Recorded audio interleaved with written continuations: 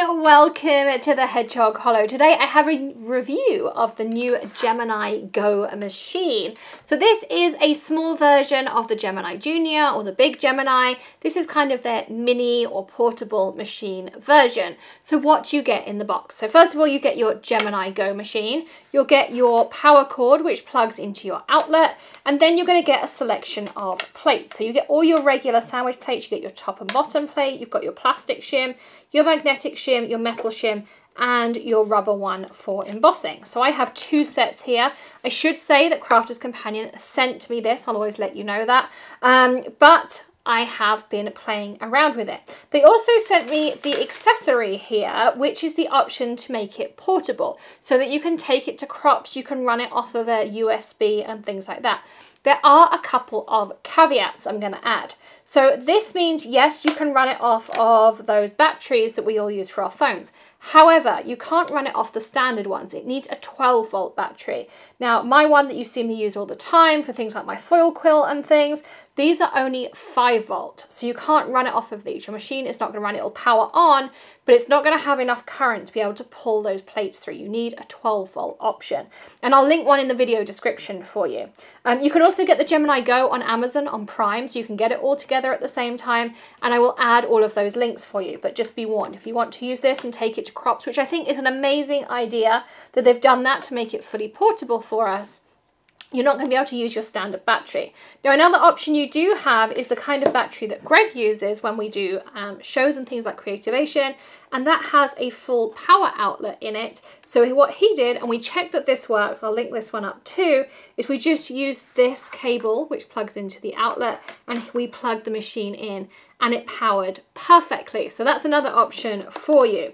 But the 12-volt is what you'll need if you want to use that accessory. However, let's go back to the machine. So as I say, it's the mini version of the Gemini Junior. There's also a big Gemini. I'll place all those links in the video description. I use my Gemini all the time. So if you watch my videos, you'll know my Gemini Junior and my Gemini get a really good workout. They are great. They are used on a daily basis, and they are workhorses.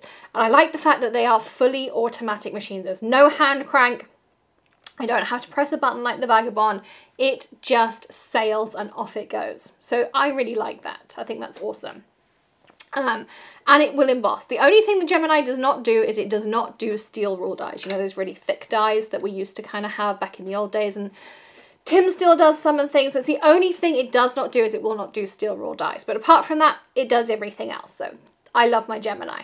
I do have a big shot. You'll see it in the back there, that pretty blush one. But that's kind of my backup machine.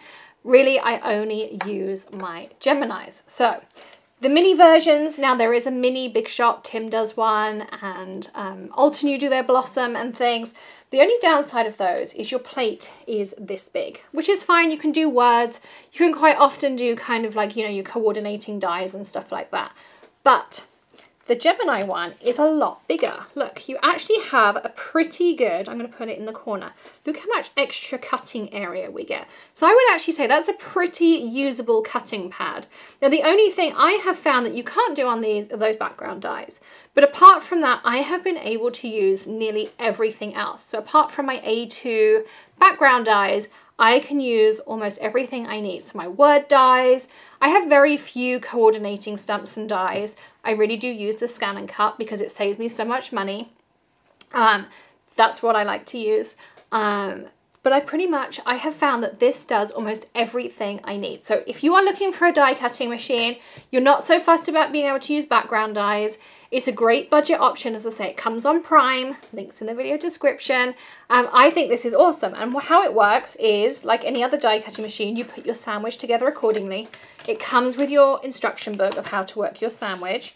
And then you just turn it on, you put your sandwich together, and then you're just going to feed it in, and it just takes it. It's going to feed it through. It does have a funny, cute little noise compared to the big, meaty noise of our Geminis and our Gemini Juniors. And it feeds it out the other end.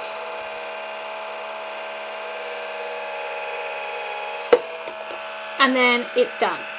And that's it. And it turns itself off automatically too. So I really like this. I think it's a really cool idea.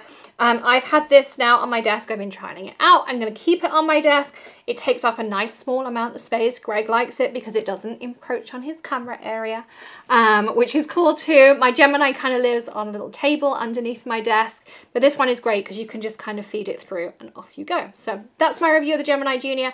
I do like the idea that it's portable, that you can get that accessory. Downside for me is you need a 12-volt battery, but I'm just going to steal Greg's one of these. That's kind of how it's going to work. He's rolling his eyes at me, but that's cool. So that's my review. I think it's a great tool. I wish they could have used the regular batteries that we all have. But as I say, links for everything in the video description, and I'll link up the Gemini Junior and the regular Gemini too, so if you want to check those out. There is also a Gemini foil press, so they have their own version of that too, so everything coordinates together. That's really cool. I did a review of that at Christmas. You can check that out in the top right-hand corner if you want to know more about that as well. So thank you so much for joining me today. Don't forget to hit that subscribe button and ring the bell for our daily tips, tricks, tutorials, and so much more here at Hedgehog Hollow. We have our daily videos. If you enjoyed this review, give us a thumbs up. And if you are going crafty shopping, don't forget to check out the coupons in the description below and hit the join button to become a Channel Perks member. There are so many reasons to join and so much money you can save on your crafty shopping too. And it helps support us here at the Hedgehog Hollow, and you will save a ton of money on all of your crafty purchases. Free shipping, $5 off, 10% off, money off if you're in the UK, and we're working on adding some Australian vendors to the program as well. Thank you so much for joining me today. I will see you again tomorrow. Happy stamping, everyone. Bye.